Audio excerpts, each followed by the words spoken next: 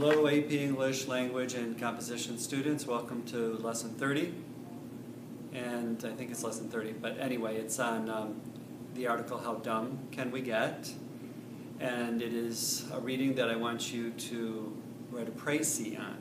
So you're going to have to divide it up into its three sections to write sentence 2, and you're going to have to understand its purpose and audience. So let's start with purpose and audience. If you have read this article already, and I hope you have before you watch this, you probably won't really look for these things. They're a little bit subtle in the article, but learning how to do so will really give you a greater grasp of the author's intentions. So the main idea of the article is not the same thing as the purpose, right? The main idea of the article is along the lines of how the intellectual state of Americans has gone down over many decades, has gone down, and for different reasons. The author's purpose is something different. How are you going to find that? Well, I think that one big clue is in the third paragraph, but mostly the last paragraph. Okay. What do you get from this paragraph? There's a reference to an historian named Hofstadter. Okay? So his name should be, oh, it's down here further. Okay. The next paragraph. Richard Hofstadter. So he is commenting on anti-intellectualism in America in an article from the early 60s, but he was the one who documented this phenomenon, and he is an historian.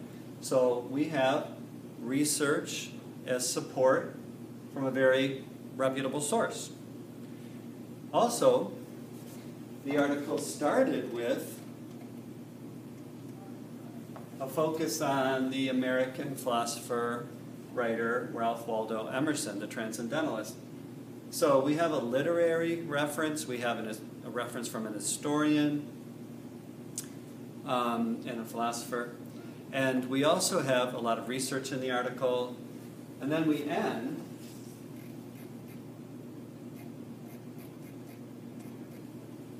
see if I can find the right page here.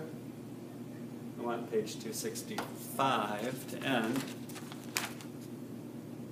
So I have to keep going.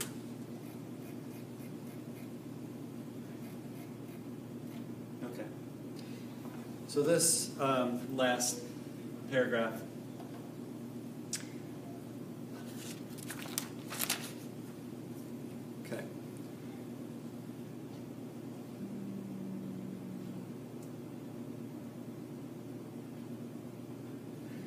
is mentioning a serious national discussion is mentioned here, and in relationship to also the new administration.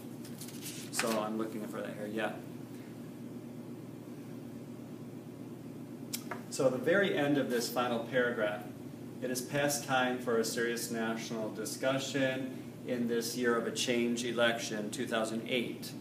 Where we eventually would get Barack Obama as president. So this helps us understand the purpose of the author. I'm giving you a hint here. I'm not going to write the third sentence for you. But what is the author's purpose? It has a lot to do with this, right here.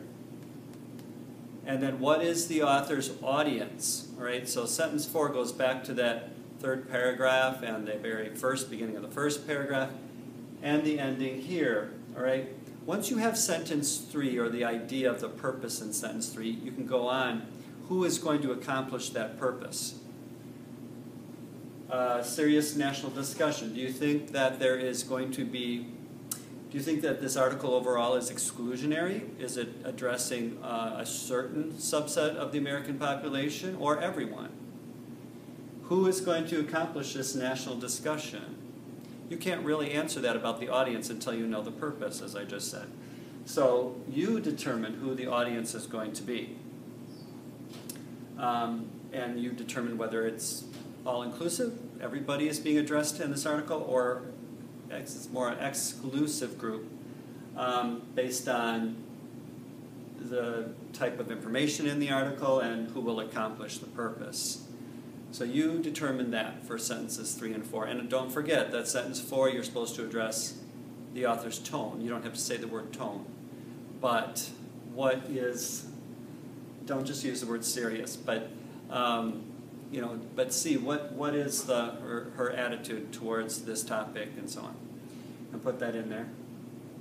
Okay, now, for sentences 1 and 2, mainly let's look at sentence 2. Okay.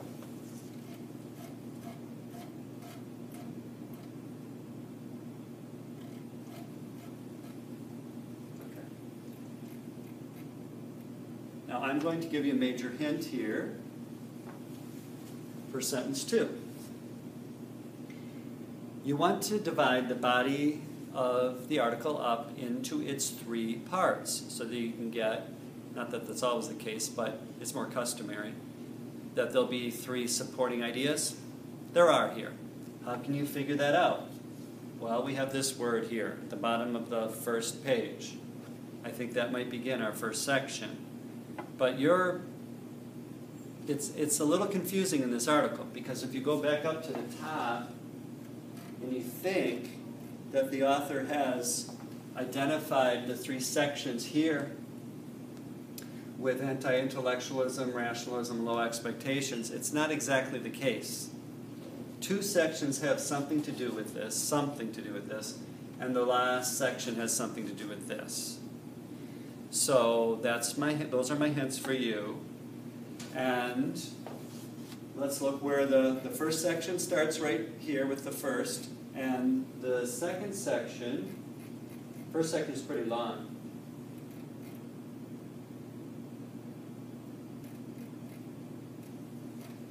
Well, the first section has the focus on anti-intellectualism, but related to what force that is causing the anti-intellectualism.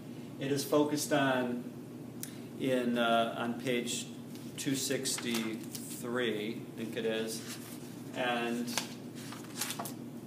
it's actually ends right before. Right. What is the force that's prompting the anti-intellectualism for the first section of this article? That's your answer right there. Okay, what is the force that is prompting the anti-intellectualism for the second part of the body section of the article? Let's look for that.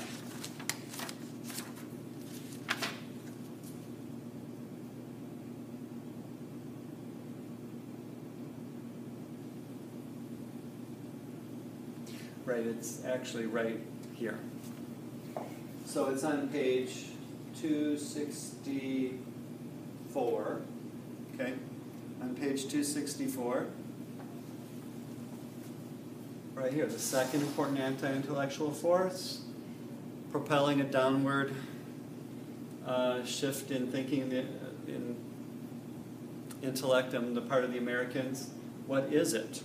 All right? This is the force right here. So this section is not nearly as long as the first.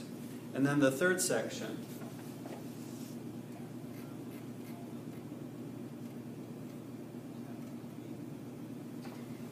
Right.